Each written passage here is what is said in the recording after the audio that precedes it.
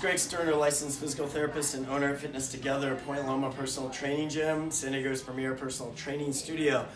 Today we're going to continue with some corrective exercise to really help with your shoulder pain. I'm going to show you three great exercises that you can do to really help with increasing your range of motion, increasing your strength, and getting rid of that pain. This is a TRX. What you're going to do is step out, really get have tension there, no slack in the TRX. Then what you're going to do is you're going to tighten your stomach and you're going to try to slowly squeeze your shoulder blades down and together. And you really want to go slow and focus on your shoulder blades, not on just bringing your arms up and down. So this is actually a stabilization exercise for your shoulder. So you're really slowly squeezing your shoulder blades down together. Only go to the point where you feel like the shoulder blades go down together. Don't go any lower. I would do like 12 to 15 reps. This is a really good warm-up exercise too for a shoulder routine. Next one here, you just need a wall at home and a towel. So what you're going to do is come up against the wall and you're going to punch out from your shoulder blades. So you're going to punch out, it's a very small motion, and then you're going to go up and down the wall with the towel with that punched out position.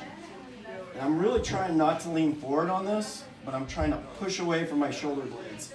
If you're doing this correctly, eventually you'll feel a good burn back in your shoulder blades. You really want to keep tight abs for that too. You don't want to arch your back. So again, I'd say anywhere from like 15 to 20 repetitions would be great.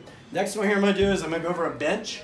You could also do this over your bed at home. Actually, it would even be better. What you're going to do is get on your stomach here, low angle on the bench. I would put your hand here underneath the bench to stabilize, turn your head the other way. And there's two steps with this. First, you want to set your shoulder.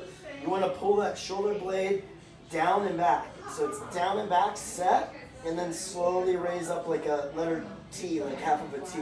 So it's down and back, set, and then slowly raise. And you really want to keep that arm up at this angle. And you see, I'm having difficulty with that, and that's 3 pounds. I would actually try your body weight at first, and then eventually maybe 1, 2, or 3 pounds. In this email, there's also a great holiday survival guide if you'd like to have some great exercise and nutrition tips for the new year.